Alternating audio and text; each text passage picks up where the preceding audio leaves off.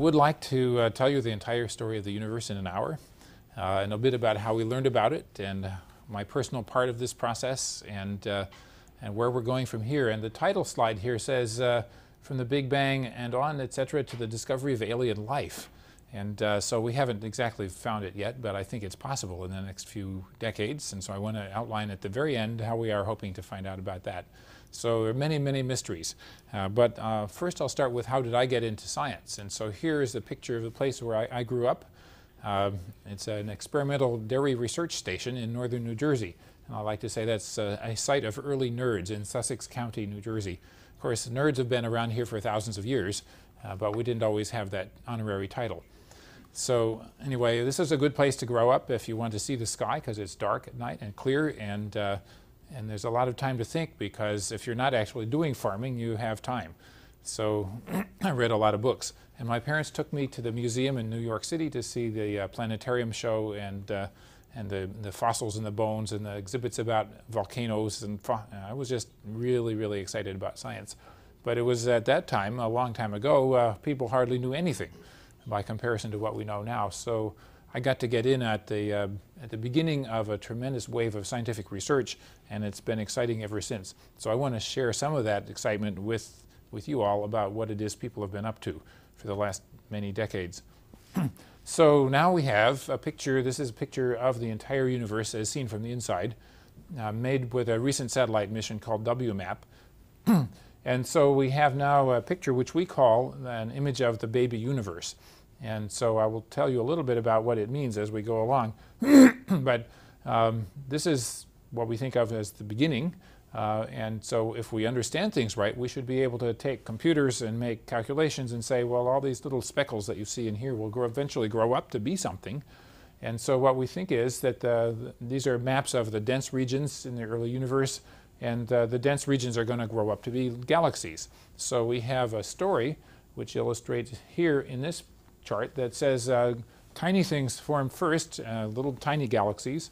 Galaxies are hundreds of billions of stars nowadays, but in the beginning maybe they're just a few stars together.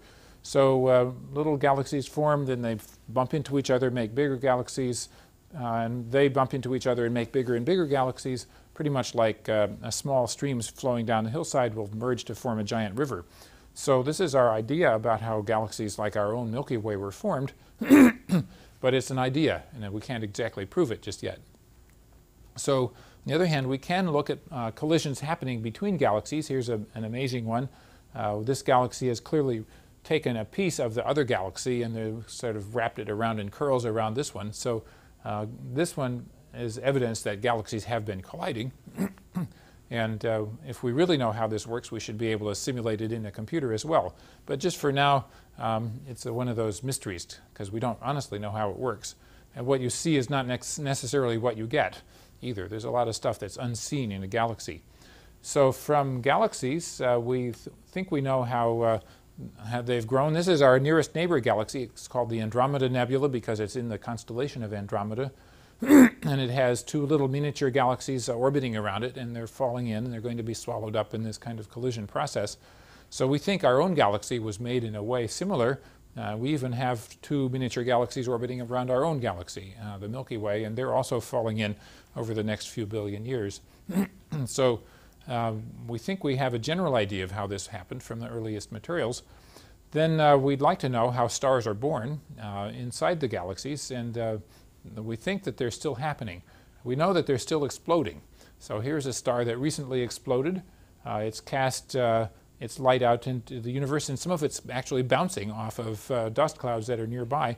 So this is a remarkable event that was captured in the picture. So we know stars are born and stars explode, and we think that the sun and our solar system were made out of recycled material from these kinds of explosions, so that we have a story now about how beautiful planets like Saturn could form from that initial material.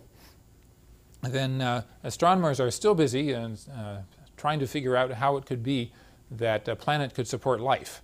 So how come are we here? Well, here's this amazing little tiny creature that lives here with us on the Earth. Well, when biologists figure out how that could happen, maybe they'll also understand how we could happen. But there's a tremendous mystery that is still open after astronomers finish their work of saying, how come is the Earth wet and at the right temperature? So that's the part of the great mystery of life. How is it that we're here? Now, jumping forward many billions of years, see the universe is about 13.7 billion years old. The Earth and the Sun are about 4.5 billion, which is about 1/3 of the total. Creatures like this are pretty recent. Maybe the last 500 million years there have been creatures like this. And people like us, able to look out and consider all of this, are quite recent. So here's Galileo 401 years ago now, in 1609. He pointed his little telescope at the sky and said, guess what? It's not what you all said it was. There are little things orbiting around Jupiter, and he could see the little satellites go. There are 4 of them. You can see them with binoculars yourself. He saw little ears on the side of Saturn, and he didn't know that there were those magnificent rings, but he saw something was up. He got kind of wound up in politics of the day and ended up under house arrest. But he was still a person of great honor in his time, and people may not realize that, but in his time he was also a great hero. And so he's buried in the beautiful church in Florence, right across the hall from Michelangelo, and they have equally beautiful tombs.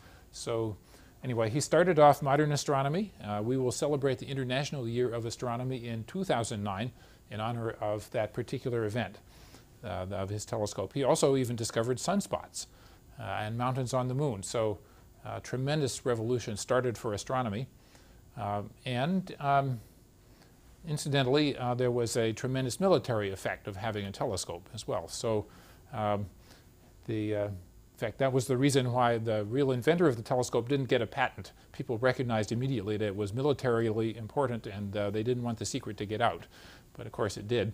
Now, jumping ahead another 350 years to 1958, the United States began the space age, and for itself anyway, in 1958 with formation of NASA. We've had some miraculously wonderful things happen since. This is just an illustration of one of them. Again, NASA was founded in the height of the Cold War against the Soviet Union. So now I want to surprise you with some stories and go into a little more detail about how we got here. So when you look in the mirror in the morning, you are looking at the inside of stars.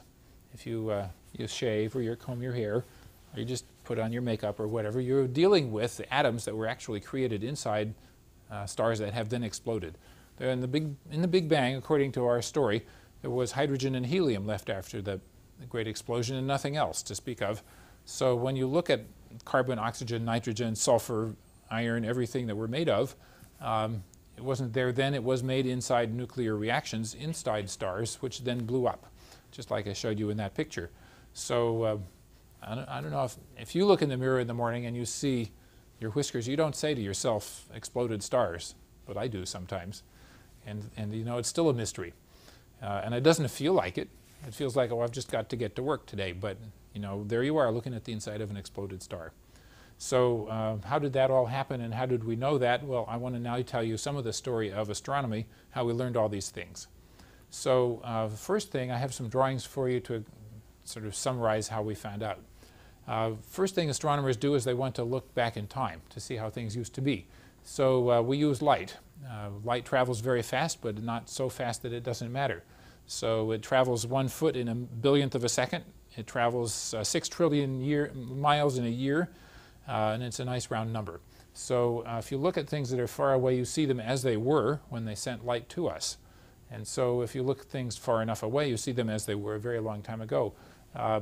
The nearest star, you see it as it was about 4 years before. The middle of our galaxy, about 25,000 years ago. If you look at the very farthest away things you could possibly see, it's almost 15 billion years back in time.